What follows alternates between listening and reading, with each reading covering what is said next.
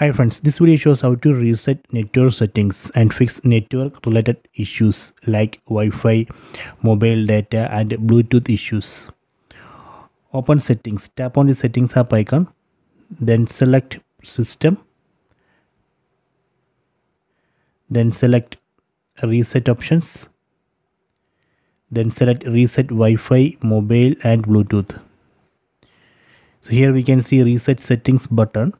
So this will reset all network settings including Wi-Fi, mobile data and Bluetooth.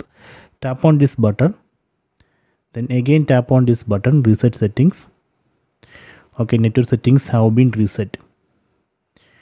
Okay, so this way we can reset network settings and fix all network related issues.